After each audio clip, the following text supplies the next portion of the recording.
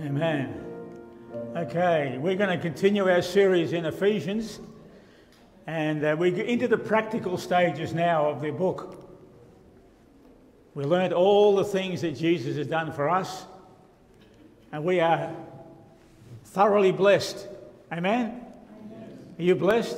Yes. Do you understand the blessings? Yes. You know what Jesus has done for you? Yes. Hallelujah. Well, now we ought to live our lives out Yes. understanding that. Okay, so we're in chapter 4, and last week we looked at the fact is that the church should go to bring up to a level of maturity.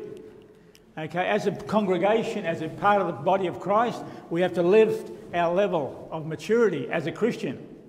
And today is talking about our personal Christian life. Are you growing as a Christian?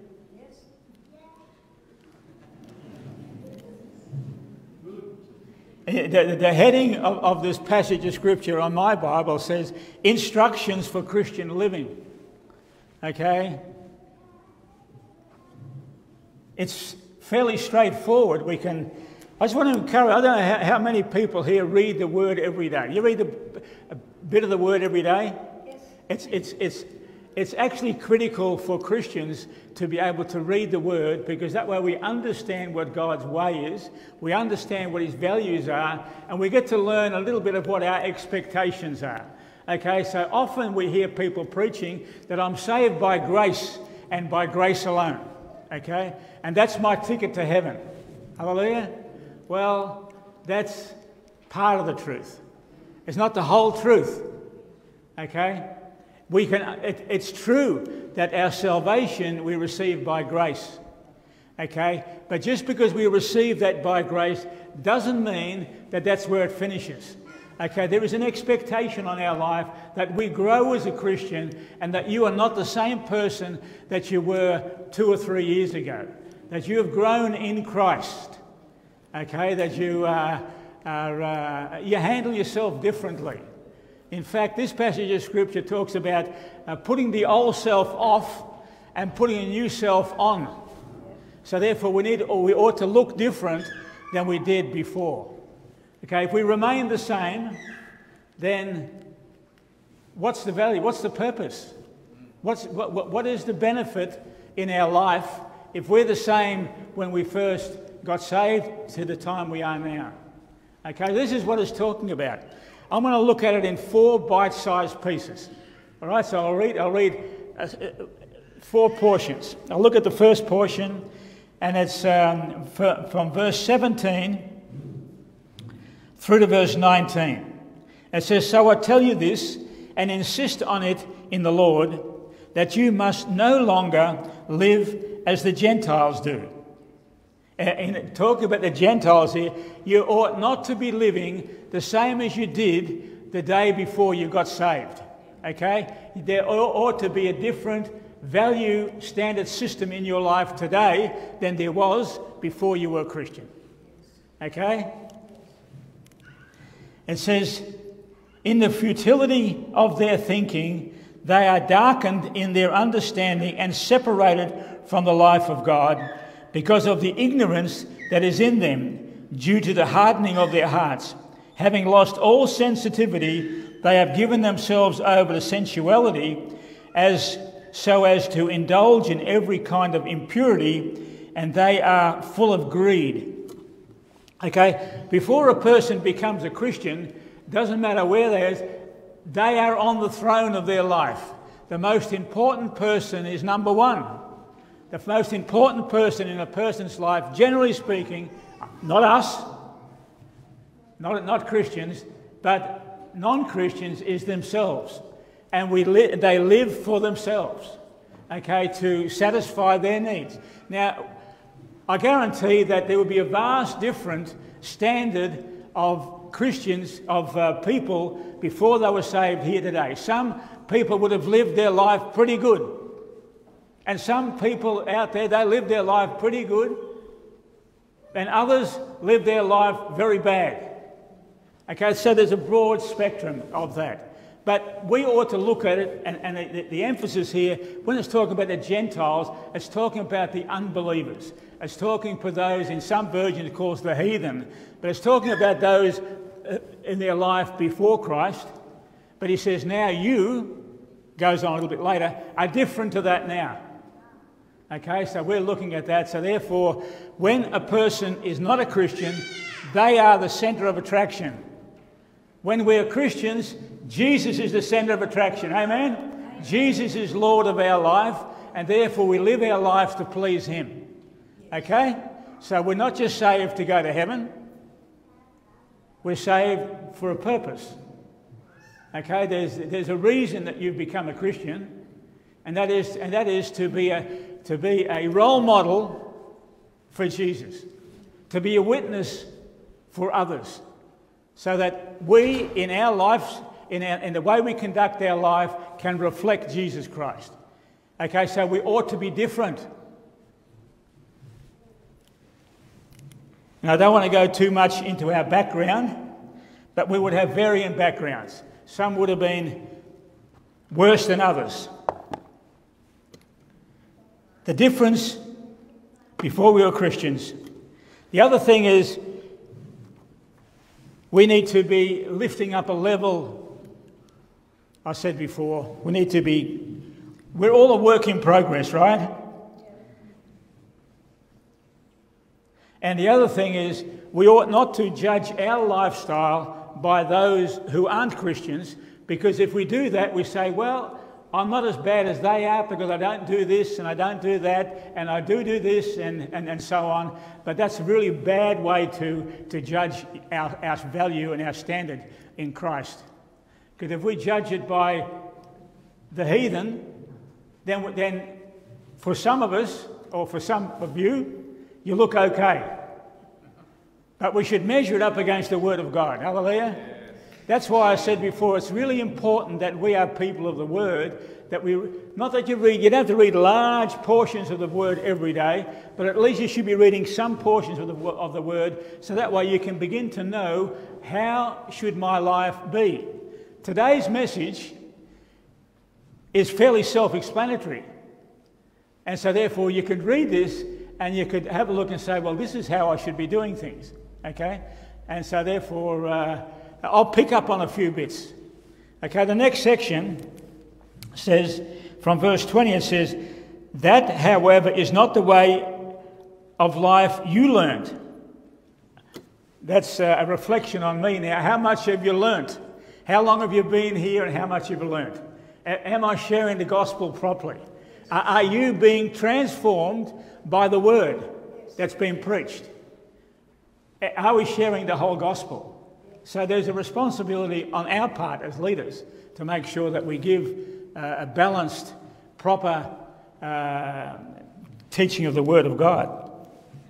But it says, so it is, when you heard about Christ and you were taught in him in accordance with the truth that is in Jesus, you were taught with regard to the former ways of life to put off the old self. He says, put off the old self, which is being corrupted by its deceitful desires, and be made new in the attitude of your minds, and put on the new self, created to be like God in true righteousness and holiness. Okay? So God wants us to lift our level, lift the mark. And so really, as we're going on in Christ, we should be lifting the level. We should be becoming more like Christ. More Christ-like. We will never measure up to Christ, okay? And no one expects that, and God doesn't even expect us to measure up to Christ. But the Bible does say that we're going on to perfection. Okay, we're changing little by little, bit by bit, to become more like Christ. In reality, some people will never see Jesus in anybody except through you. Did you know that? Some people will not see Christ except when they see you. Okay, because of the way you conduct yourself and the way you treat people has a big bearing on others. Jesus said that the early disciples had to wait for the Holy Spirit to come upon them so that they could become witnesses of Christ. So that they can be an example of Christ through the power of the Holy Spirit. Okay, God doesn't ask anything from anybody that he doesn't first equip them to do. And he's given us his Holy Spirit. And it goes a little bit into the Holy Spirit a bit later in this passage of Scripture. Okay, because the Holy Spirit is critical to our capacity to be a witness for Jesus. Okay, because we need to reflect Christ. We can only do that is when the Holy Spirit can work in our life and come out of us. All right? But here it talks about the two things: put off the old self and put on the new self.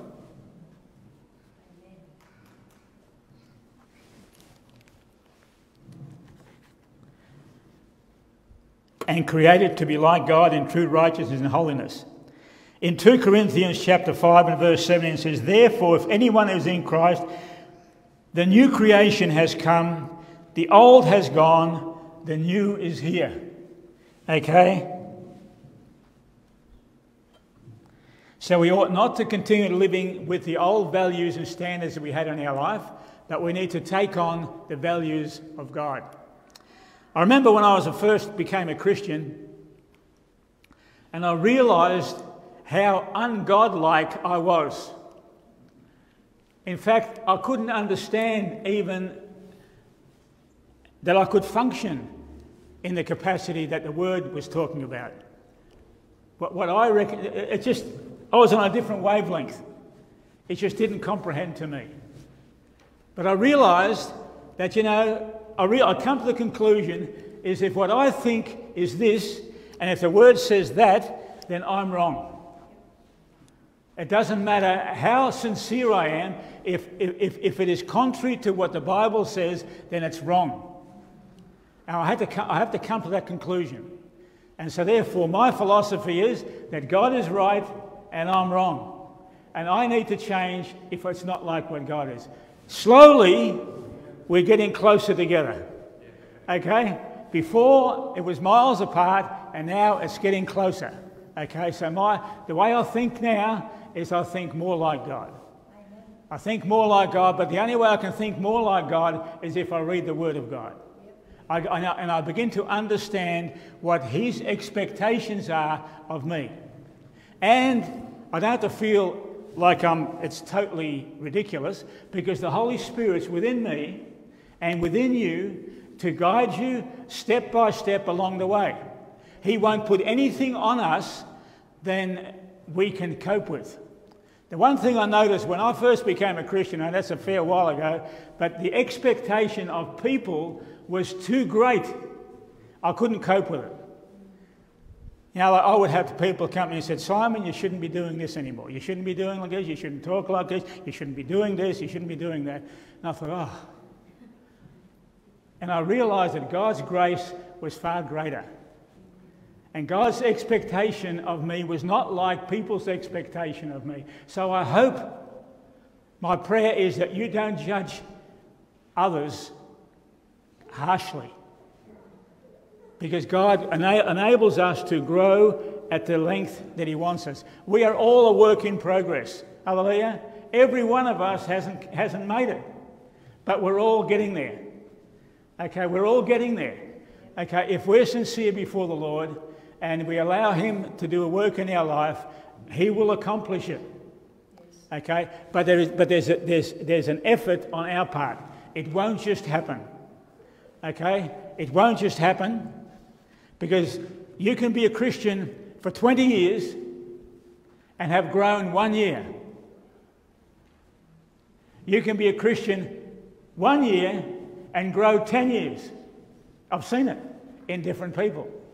Because some people just grow because they are so open to what God wants that they are able to do. Are you growing? Yes. Are you growing at the rate you ought to be growing? That's the question that I ask. Only you know, and only God is able to do that. Okay, why should I alter my lifestyle because I'm a Christian? Why should I do that? Each one of us needs to be able to determine that. Why should I change my lifestyle because of God? Why? Okay?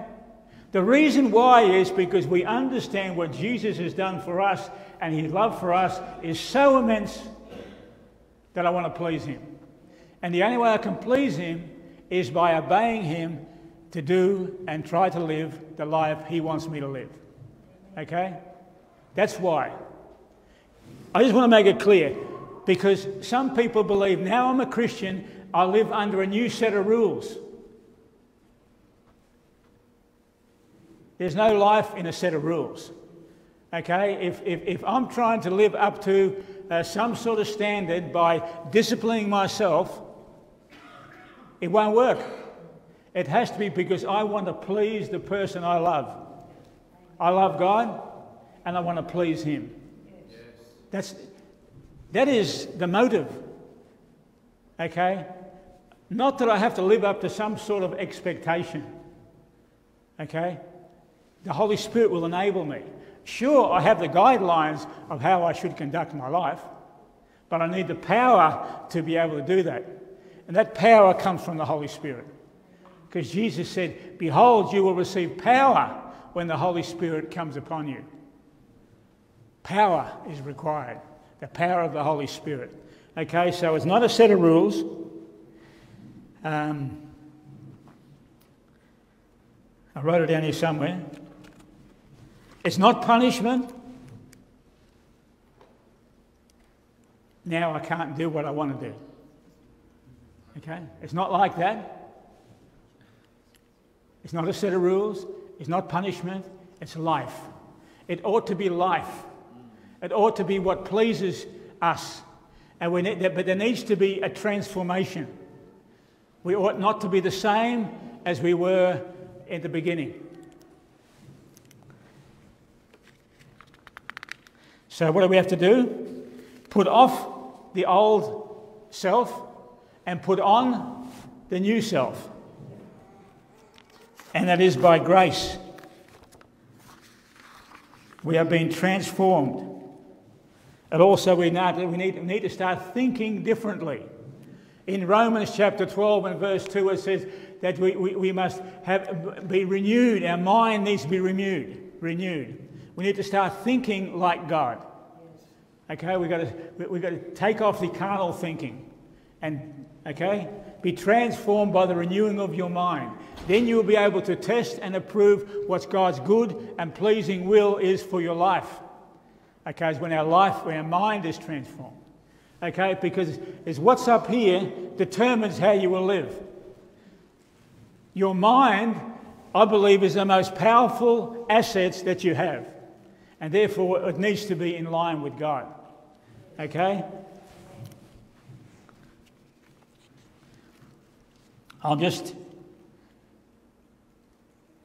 In verse 25 it says, "Therefore each of you must put off falsehood and speak truthfully to your neighbour, for we are all members of one body." Okay?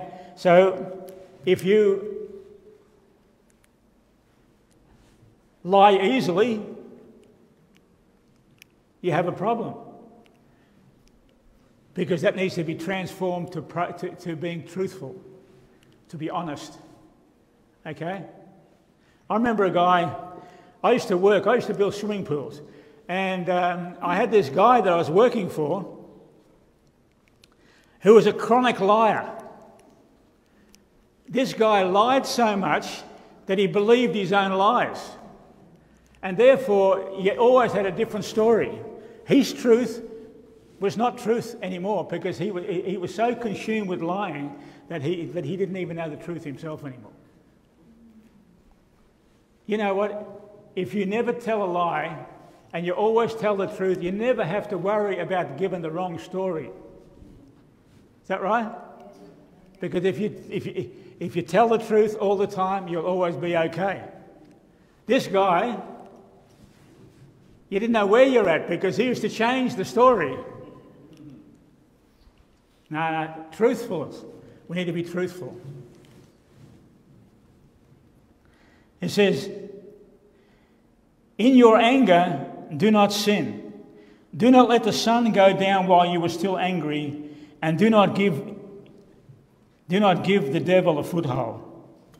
Anger. Anger can be our response to disappointment. The best solution here is don't get angry. But if you do get angry, see, even Jesus got angry a couple of times. I mean, he was angry when he went into the temple and they were using the temple courts as a marketplace. And he went in there and threw the stalls open. So that's a righteous anger. But the Bible says here, don't let your sun go down on your anger. Generally speaking, if you're angry usually with somebody. Okay? Here the instruction in the word is don't let the sun go down on your anger. Okay? Make sure you appease your circumstance before you go to bed. The instruction is in the word for a reason, because to try and pick up the pieces later, particularly much later, it is an enormous task. If you have grossly offended somebody because of your outrage and anger, it's not going to fix up quickly unless it's stamped in the bud straight away. And that's why the word says, don't let the sun go down on your anger. Okay? Deal with it when it's fresh. Also, I have a philosophy is don't deal with issues while you're angry. If you're a parent, don't discipline your children while you're angry, because you'll regret. Always make sure that you have calmed down, you have appeased, you have thought for it clearly, and then you deal with the issue, whether it's with a child or with a circumstance. So therefore, if you're an employer and you get angry with your employees, don't do anything until you have cooled down. You've had a chance to reason it through, and then you deal with the situation. Anger can destroy relationships. I want to talk a little bit later about resentment.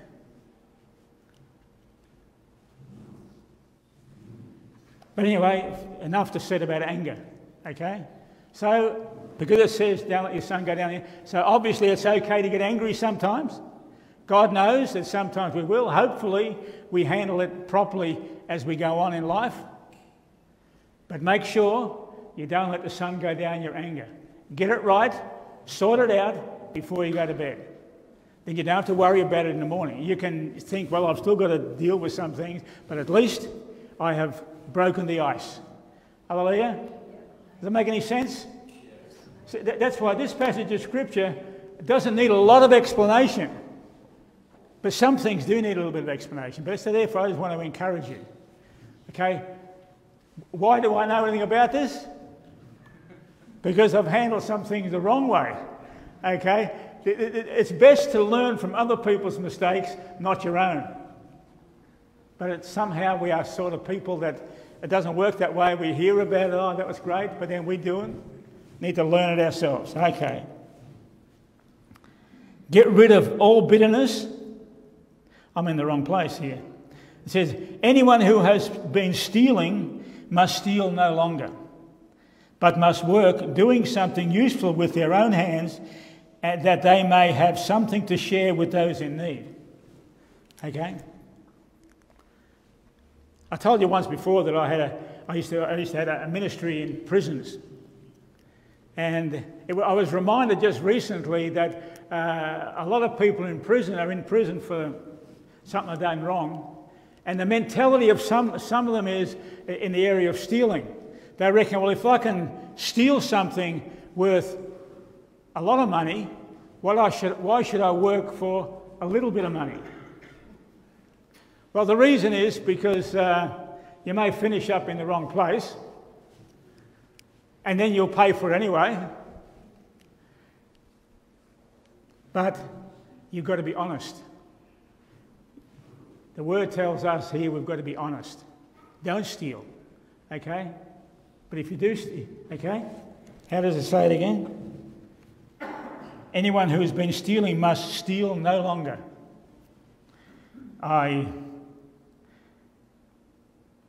It must be here for someone, but must work doing something useful with their own hands, that they may have something to share with those in need. Hallelujah. We should all be able to share with someone in need. So we all should be workers. Hallelujah. We're all workers here, aren't we? Hallelujah. No thieves among us. No one's going to admit it anyway, so... Here we're going for time. Spoke a little bit about anger. Now, the fourth section. Do not let any unwholesome talk come out of your mouths, but only what is helpful for building others up according to their needs, that it will benefit to those who listen. Okay? We ought not to have a foul mouth as a Christian.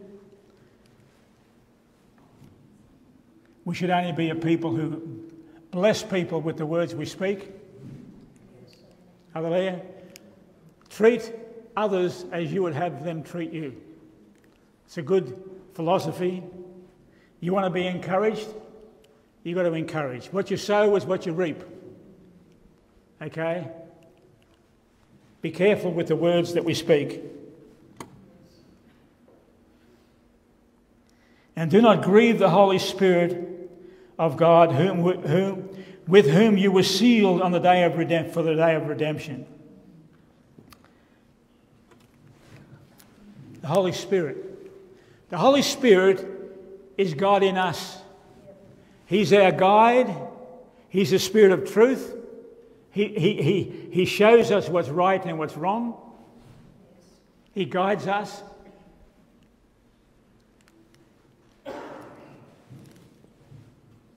He's our comforter. He's our representative. He's 100% for us. The Holy Spirit is 100% for you.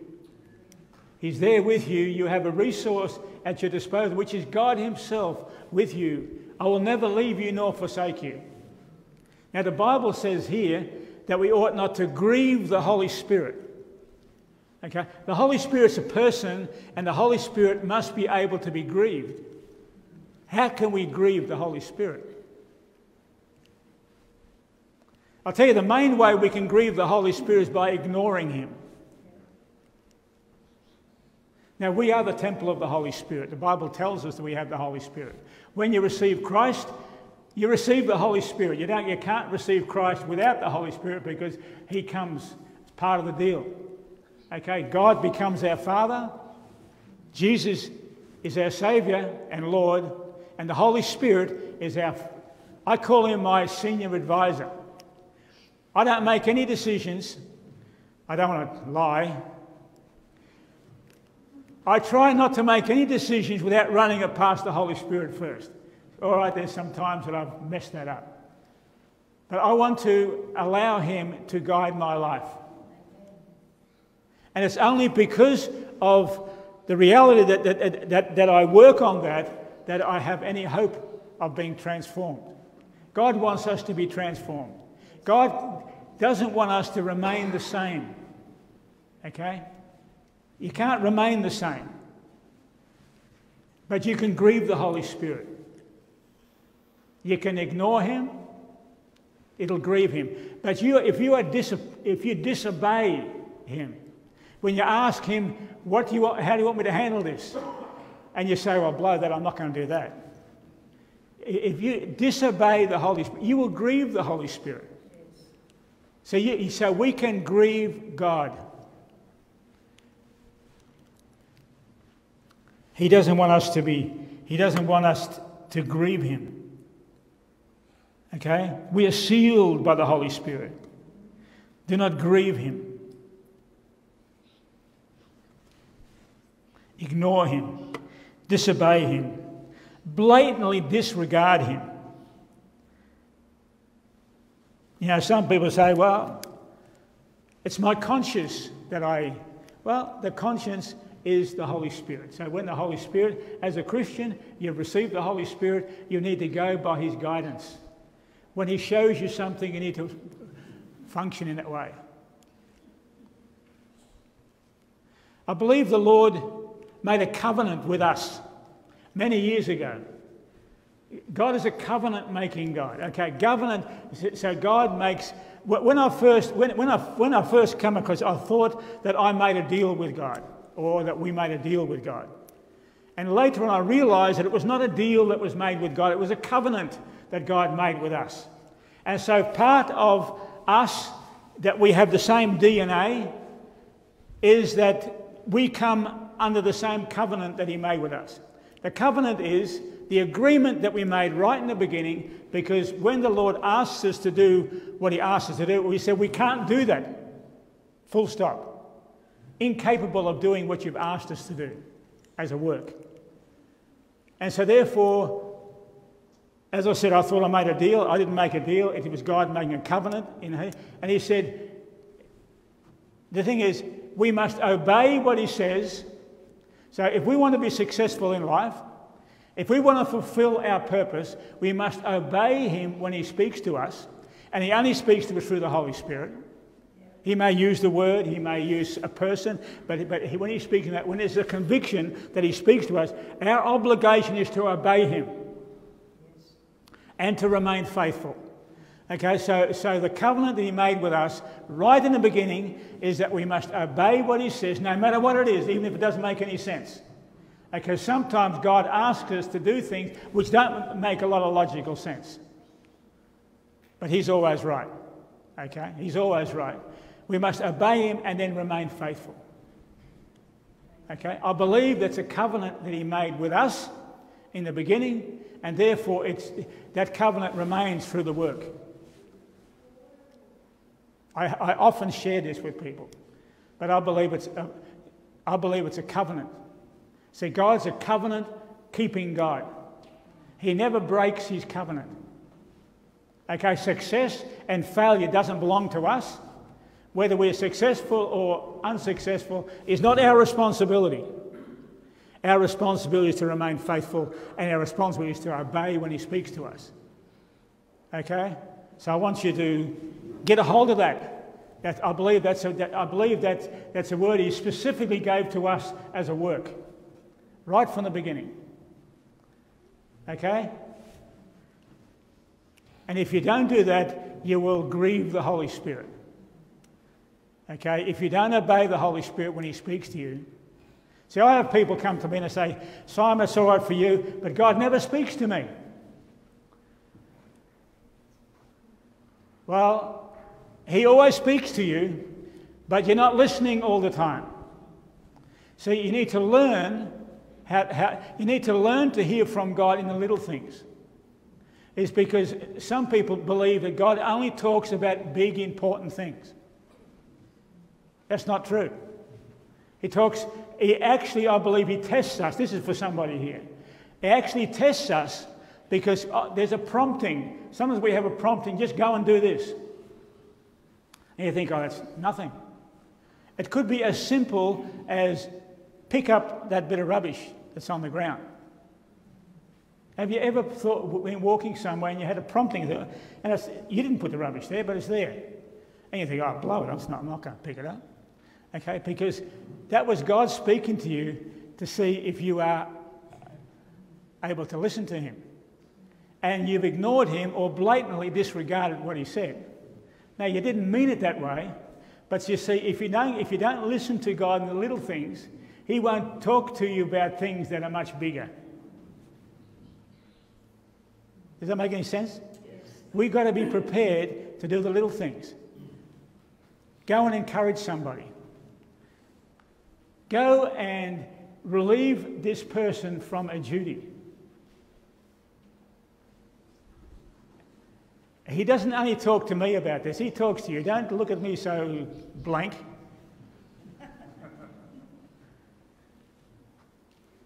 Obedience is the key to hearing from God. If you obey Him, He will continue speaking, and you'll know He's speaking. When you disobey Him, after a while you don't hear nothing. The Holy Spirit's speaking to us all the time. Okay? He's speaking into our life. He often tells us how to treat people. And it's always positive. He will never tell you to do something that's negative or that would put somebody down. Now, I've only got a couple of minutes left, but this major part that I want to talk about today. It says, I'll just read the rest of it.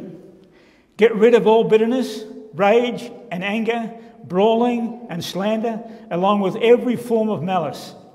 Be kind and compassionate to one another, forgiving each other just as Christ forgave me. When I was going for my walk this morning, I believe the Lord showed me and says, this is a major issue that we need to, not for everyone, but there'll be somebody here in this category, is resentment.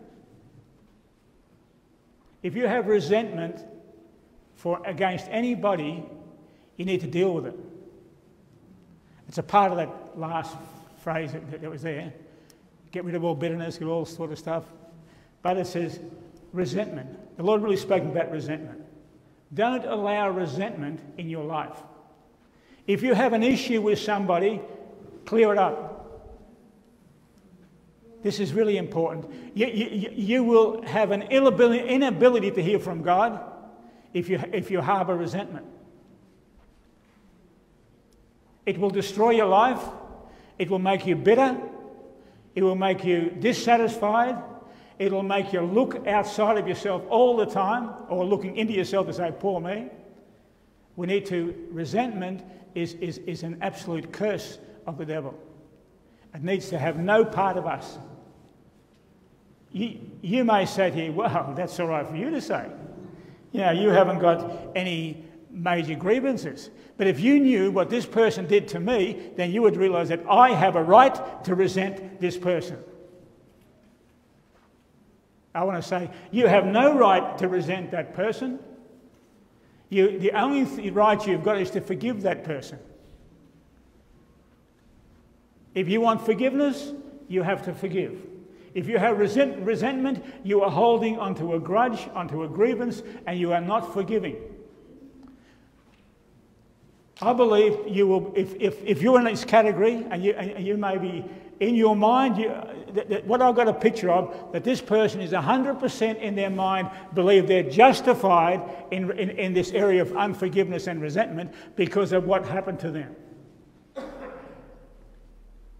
And I might agree with you to say that a horrible thing has happened to you, but I will say that you have to change your way and you have to get rid of that grievance. You have to forgive so that you can be set free. Whenever we obey God, God's blessing becomes upon us. You are holding back the blessings of God if you are holding any form of grievance or resentment or unforgiveness from another person. You are withholding God's blessing on your own life. The Bible is a word of blessing for us. If we adhere to the best of our ability to what God tells us, we will always be blessed. Even if He tells you to go and do some work, you will be blessed. But if you need to deal with an attitude, you need to deal with it because you are bound by the devil. The enemy has got hold of you exactly where he wants you. You need to let go and let God. Okay? Even if you think it's so terrible, you need to forgive so you can be set free. As soon as you harbour unforgiveness, you are trapped and bound by the devil. And the only way that you're going to be set free is to let it go. And then you purposely, even though you believe in your heart that person doesn't agree, doesn't deserve to be forgiven. Well, I want to say to you that there's not one person in this room that deserves to be forgiven because we've been saved by grace. What's the worst thing you've ever done? Maybe you haven't even done anything as bad as what happened to you. But the only solution is you need to be set free and you need to receive the blessings of God, and it'll only happen if you forgive. I know it's there for someone. It come on me too strong for me not to share it this morning. So someone here needs to be set free. You will be set free. You need to come to terms and say, okay, Lord, I forgive that person. Lord, I don't know how I'm going to do it. I'm going to hand it over. In yourself, you say, I can't forgive. You say, okay, well, before God, you can forgive. You say, oh, Lord, I want to hand it over to you, Lord, because you are awesome. You are the Saviour. You are the Lord, and I want to obey you, and I'm going to hand it over to you. My yoke is easy, my burden is light. If you are carrying this with you, you need to release it over to the Lord and ask Him for wisdom in the best way to handle it. I'm not going to tell you what the best way to handle it is to put it into His hands and say, Lord, I place it there right now. I forgive. I'll make a decision to forgive. How it works, I'm laying it at your hands, and I want you to show me the correct way through. Okay? He knows the best, and you will be set free, because at the moment you are bound and you are unable to do much of what God wants you to do because your focus was 100% on the negative. God wants to release that off you so that He can pour out His blessing on you. Hallelujah. We're all growing in Christ. Amen? All at least at the level of what we are. We grow a year every year. Okay? We want to grow more than a year in 1 year. I'm not talking about natural growth. I'm talking about spiritual growth. I'm talking about relationship growth. I'm talking about the capacity to be a witness for those and to be able to use the gift that God's given to us to bless someone else. Because your gift is always there to bless someone else. Father, I thank you for your word. I thank you, Father, for the people that you've blessed us with here right now. Each one. Father, I pray a blessing upon each one right now. Where they are right now, Lord God. Release them. Lord, I pray, Father, for victory. Lord, that we can be victorious Christians, Lord God, because we focus upon the King of Kings and the Lord of Lords. Lord, the King of heaven and earth, Lord, is our boss. We work for you, Lord God. No matter what we're doing, Lord God, we acknowledge that it's for you. My attitude towards someone else is for you. I want to bless people. I want to be encouragement to people. And so, Father, I pray for blessing and encouragement amongst us, Lord God, because we want to be fulfilling our portion of the covenant. And that is to obey you and to remain faithful. Father, I pray your hand be upon each one right now. Guide and direct us. Bless each one. In Jesus' name. Amen. Amen. Turn around to someone and say, you are a bit of all right. I'm not you two, you can't because you... Can I just share something? Yeah. Yeah. You may need this. Can I just share something on what Simon said there? I've spoken to me a few times about actually getting up and saying this, and I've never done it. A few years ago, I was really going through a very hard time of trying to forgive, really struggling with this whole thing, and I knew I should, and I just could not do it. And then I read a book, and God spoke to me so clearly through it, and He showed me 3 things, and it just revolutionised my life. And so if it's for someone, I hope it's a blessing. If not, doesn't matter, that's all good. The first thing was, God showed me I had to realise I was a sinner just the same as that person was a sinner. I was no different. I was a sinner, they were a sinner. I was going to hell, whether they were going to hell or not, who knows, but we were both sinners. The other thing was that I needed God to help me forgive. The same as I needed forgiveness, I needed God to help me forgive. And so I had to really ask God, like Simon said, to help me to do that.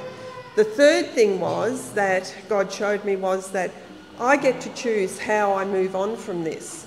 And you know, that was the thing that really spoke to me the most, I think, because it gave me a way forward. That it didn't mean that I had to go back into that situation, or it didn't mean that I had to accept what was being done, but it meant that I could make a decision to say, show me, Lord, how now I move forward. And I can honestly say in this relationship, I have moved on with this person. I love them. It's bizarre. And we have a really good relationship. But I needed to set boundaries. And I think that was the greatest thing for me that God showed me, was that I'm a sinner the same as they. I make mistakes. I need the forgiveness of God like they do. I needed to know that. But the third thing was, I get to choose with God, show me, Lord, how to move on with this. And that is so freeing. I just found that so freeing, that I didn't have to remain in or under that situation. I had to do what I had to do, but God was able then to show me how to move on. And that just was so revolutionary for me. I hope it's for someone.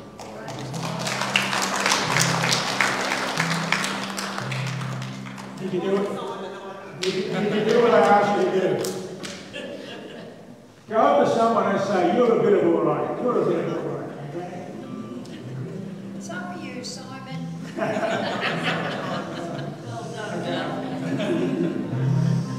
If anybody likes to If anyone pray, wants prayer, feel free. Yeah. It's always open.